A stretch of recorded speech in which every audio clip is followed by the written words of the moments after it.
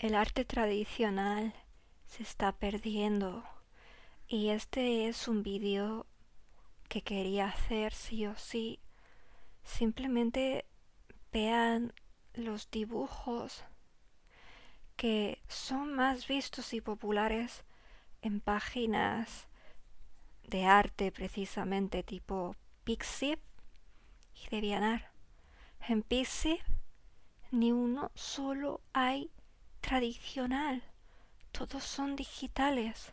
Y en Devianar, alguno que otro se cuela, pero el 90% son digitales. Y con esto yo no quiero decir que esté en contra del arte digital, no. Yo he hecho dibujos en arte digital que me han gustado muchísimo, muchísimo, los amo y hasta me imprimí uno de ellos. Pero el placer que yo siento dibujando con lápices de colores, eso no lo voy a encontrar jamás en el arte digital porque lo siento frío. Es frío, Dios. Tengo mi tableta, no estoy mirando directamente, eh, no sé cómo explicarlo. Está la tableta, la mía no es de esas que vienen con una pantalla donde se ve el dibujo. Tengo que mirar al ordenador y dibujar con la mano aparte. eh, y es algo realmente frío, frío como si fueses una máquina. No se confundan y no quiero dar a entender que el ordenador, el programa te lo está haciendo, no, para nada. Yo estoy en contra de esos comentarios porque a mí me cuesta mucho hacer mis dibujos en digital, terminarlos, me tiro horas, pero eso sí termino mucho antes que hacer mis dibujos tradicionales a lápices de colores. Es mucha la diferencia de tiempo que empleo, pero es frío, tíos.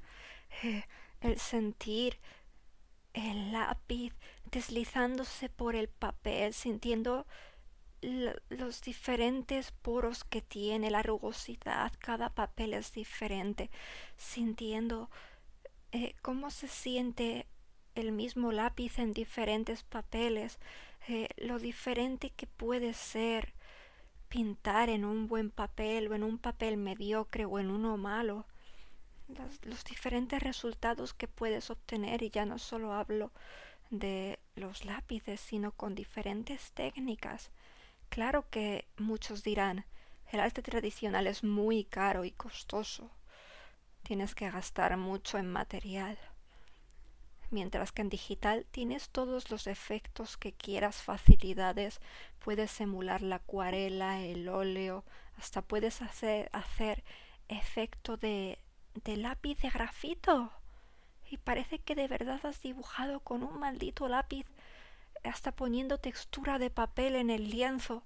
Y no, es digital, hecho con tu tableta o con alguna aplicación del móvil. Y lo tienes a tu alcance, la mejor calidad, como si pintases con las mejores acuarelas más caras, como si pintases, yo qué sé. Uf. Pero todavía no he visto que emulen el lápiz de color de una manera que sea real, pura, solo el lápiz de grafito, pero las acuarelas eh, y pinturas a pincel sí que he visto que se emulan bastante bien. Y sí, dirás, tienes todos los colores que quieras, todos los efectos que sería muy difícil conseguir en tradicional o a veces casi imposible si no tienes buena técnica. Pues a mí me da igual todo eso. Ustedes no saben la ilusión que me da cuando yo me compro mis lápices, mi material, me llega el repartidor de correos, me lo entrega y yo abro mi cajita, pruebo mis lápices en el papel y huelo la madera, huelo el material, siento su textura. No sé, es un placer que con digital jamás lo vas a tener. Y no estoy menospreciando el digital, Solo siento tristeza porque el tradicional está muriendo y ya basta de decir que va a estar muriendo, ¿eso te lo crees tú? Sí, está muriendo. Ya habéis visto el primer vídeo, como todos los dibujos más populares son digitales en las páginas. En Instagram sí que te encuentras más arte tradicional, por suerte. Hay varios dibujos con acuarelas, con guaché, con lápices de colores. Me da mucha tristeza porque es mi técnica favorita, pero no te encuentras a nadie. Muy pocos, contados con los dedos de la mano, y los que te encuentras la mayoría son coloristas, de estos que pintan mandalas y libros para colorear. Que muchas veces, bueno, una de las veces me compré una caja de colores que os la presenté, que los amé, los Shurel Arts, y me regalaron un libro de mandalas para colorear. Porque es que la gente ya solo compra lápices de colores para los mandalas, no para hacer dibujos serios.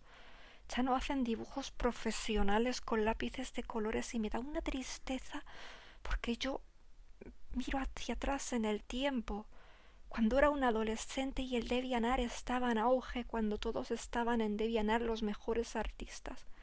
Y te encontrabas artistas como Aiko Friki, que pintaban con los Faber-Castell policromos. Y te quedabas flipando y había así, no os lo puedo mostrar porque estáis viendo un vídeo mío pintando, es un vídeo viejo, pero así abadás de artistas que pintaban con lápices de colores, que era una técnica muy valorada. Y luego, ¿qué pasa? Pues profesionalmente ya parece que no aceptan trabajos tradicionales, todos digitales. Es una pena porque si quieres dedicarte profesionalmente al dibujo, sí o sí, como no hagas digital, no te van a aceptar. La gente ya no busca personas que pinten en lápices de colores o con acuarelas. Oh Dios, y veo artistas que eran geniales con el arte tradicional y lo dejaron de lado y su arte ahora lo encuentro tan frío, aunque tienen su esencia aún, pero es tan frío. No voy a dar nombres porque no me gusta hacer eso, pero los he encontrado así. Digo, ¿qué ha pasado, tío? ¿Qué ha pasado? ¿Dónde está esa magia? Esa calidez que me transmitía. Y sí que hay dibujos digitales con mucha calidez que a mí me gustan. Kawasi, por ejemplo, su arte es bello, pero no tengo eh, no tengo artistas digitales que yo considere favoritos. Tengo dibujantes que dibujan tanto digital o tradicional que me encantan, pero en cuanto a la técnica de cómo pintan, aunque se vean preciosos, no me transmite, no me inspiran. Kawasi me gusta muchísimo su técnica en digital y he de decir que me encantan los efectos de atardecer y de luces que le da. Pero encontrar un artista digital que me transmita su coloreado me cuesta mucho, mucho. No tengo ni una mano para completar el número de artistas en digital que me transmiten a la hora de colorear. Y los he visto que logran efectos increíbles. Pero es que a mí me gusta el arte tradicional y no quiero menospreciar al digital con mis palabras. Es mi gusto personal. En cambio, pues había artistas tradicionales que hacían arte bello, que a mí me transmitía, y ya no los hay. Ya no pintan en tradicional.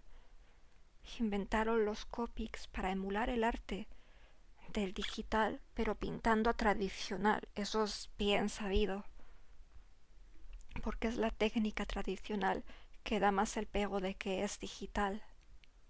Y no me gustan los copics, tengo copics y no me sentí cómoda. No me gusta la técnica de los copics. Sí reconozco que es bonita, pero a mí no me gusta. Y por favor no se me echen encima por mis preferencias. No quiero decir para nada con todo esto que les estoy expresando que lo que no me gusta es mierda. No, solo que es mi pensamiento de que a mí no me gusta, pero no que sea mierda ni basura. Es una pena porque ¿Quién necesita un artista tradicional hoy en día para un trabajo profesional? Para hacer carteles, pues tienes ahí un gran lienzo gigantesco en el digital. No, no necesitas a un artista tradicional que le cuesta encontrar el material de grandes dimensiones y va a tardar seguro mucho más que un artista digital en terminarte el trabajo.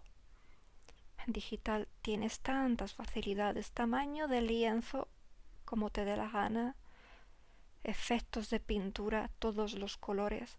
Si te equivocas estás a control Z, puedes corregir todas las veces que te dé la gana. Luego, tienes herramientas de deformación, de transformación. Si te ha salido un lado de la cara más chueco, lo corriges. Herramientas de simetría para hacer un dibujo de frente sin dibujar el otro lado. El copiar un ojo sin tener que dibujar el otro, control C, control V, ya tienes el ojo copiado y lo volteas. Si quieres dibujar varios cinturones sin tener que dibujarlos, dibujas uno, control C, control V, ya está. Sí, te ahorras trabajo, pero ¿dónde está la magia al dibujar? ¿Dónde está la magia? A mí me gusta ver trabajos, veo bocetos a lápiz, veo cómo los diferentes accesorios del personaje no son exactamente iguales aunque sean el mismo diseño, que ha puesto a lo mejor varios cinturones o pulseras tipo cinturón en un brazo, pero no es copia y pega de la otra.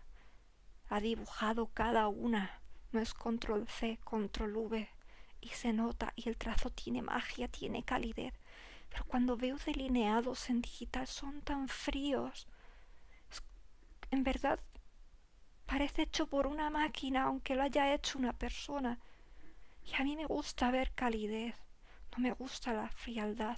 Hasta de hecho dejé de delinear en mis dibujos con los, ¿cómo se les llama? Estos bolígrafos que son profesionales, que son resistentes al agua y que tienes de diferentes grosores. Siempre se me olvida el nombre. Dejé de delinear porque les quitaba calidez a mis dibujos. Y mira que puedes aportar calidez con el delineado tradicional, se puede hacer. Pero no sé, a mí me gusta la pura técnica con mis lápices de colores, todo color. Oh, no sé, me encanta. Duele porque muchos artistas, tíos, que yo veía que hacían sus vídeos, no voy a dar nombres, te enseñaban a pintar con lápices de colores, te enseñaban cómo hacer las diferentes partes del rostro, expresiones, ángulos del rostro, anatomía, todo tradicional. Dios, qué gustazo daba. De pronto dejan de subir vídeos. Eh, necesito vivir del arte y que un tradicional no llegó a ningún lado. Se pasan al digital, hacen sus comisiones a digital. Y sí, sé que los comprendo a la perfección, necesitan vivir, vivir de lo que les gusta, aunque ya no puedan hacer lo que aún más les gustaba, pintar en tradicional. Y duele, tío, duele que este mundo funcione así, que todo se digitalice, que ya no haya tanto papel, tanto tradicional, sentir el tacto de las hojas, su rugosidad, su textura, el poro del papel, el gustazo que da hacer tus capas de color, ya sea con lápices, con pinceles, tus mezclas, crear tu propio color haciendo mezclas, sino que lo tengas ya ahí fácilmente en el programa, pinchas y das al color que te dé la gana o pones el código de color. Todo eso se pierde, tío. Y sí, me gustan muchos estilos de dibujo que encuentro en Instagram. Sigo a multitud de cuentas que desgraciadamente la mayoría son en digital y las sigo por el estilo de dibujo, porque me gusta cómo son los ojos, cómo pintan las ropitas, la anatomía.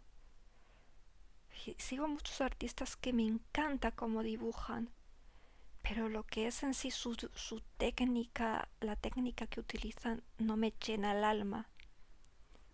El kawashi, no sé si se pronuncia así, en otros cuentas se llama kawanoshi. Sí, me encanta su técnica, me gusta muchísimo su coloreado digital. Puedo decir que es inspirador, pero realmente todavía falta ese poquito que yo sentía con algunos artistas en tradicional que yo veía hace tantos años, que yo los miraba y me inspiraba. Digo, quiero pintar así, quiero pintar, usar mis lápices, quiero dibujar. Ya no siento eso con nadie. Ustedes se sienten como yo, han perdido esa cosa de que veían a un artista y querían y les entraban las ganas de dibujar, de pintar así. Y no soy la única que piensa así, porque me han llegado personas y me han comentado cómo se sienten de que antes había artistas que admiraban en tradicional y se pasaron al digital y ya no les llena ver su arte. Cada vez menos y menos y menos. Esos artistas desde 2006-2007 con lápices de colores, como os he dicho, Aiko Friki, Paroro, creo que se llamaba así. Aiko Friki sigue pintando en tradicional. Ahora tiene otro nombre, pero no la sigo tanto porque no... como que ha cambiado la técnica aunque sigue siendo en tradicional y ya no me llaman tanto la atención sus dibujos. Creo que se llama monosílabo. Sigue haciendo dibujos hermosos por si la quieren ver. A Nashi, que está creando más bien su propio manga que se llama Showtime She's the Light. Hace dibujos a tradicional con acuarelas y también aguache que son preciosos. Me gustan muchísimo, muchísimo. Me encantan, tiene un estilo muy similar a Rina Tanemura. Tienen que ver su arte. Y discúlpenme si escuchan ruido, pero en mi ciudad hace un viento mortal, parece de película de terror. Pero es así, contados con los dedos de la mano, artistas que aún pintan en tradicional y con lápices de colores. Que ojo, no solo me gustan los lápices de colores. Yo veo mucho arte en tradicional que me puede agradar, pero en sí, de alguna manera, los lápices de colores tocaron mi corazón y son la técnica que más me gusta ver. O a lápiz mismamente de grafito. Me encantan los bocetos, tanto detallados como más sencillos. Cómo me duele que esté pasando esto, y es la verdad. Gente que no lo quiere aceptar, que se piensan que no es así, pero sí es así, troncos. Profesionalmente, si quieres llegar a algo, no te van a contratar haciendo dibujos manga por muy buen estilo que tengas y por muy bien que pintes, haciéndolos en lápices de colores. Algunos habrá con acuarelas que expongan y tal, pero ya la mayoría digital. Y cómo me duele. Ahí me llegaron a decir que yo no iba a llegar a nada con los lápices de colores, que tenía que pasarme al digital. Y, y sé que no voy a llegar nunca a nada, voy a ser una muerta de hambre con los lápices de colores. Pero yo soy fiel a mí y a lo que me gusta, y si dejara de pintar con lápices, me sentiría vacía, porque pintar en digital no me da alegría ni me da calidez. Sí, a veces me he entretenido, he hecho dibujos que me han gustado, pero me agobio estar delante del ordenador, me cansa la vista, me duele la espalda, me canso y me siento fría. No me gusta. Y ya está, amores. Eso es lo que quería deciros.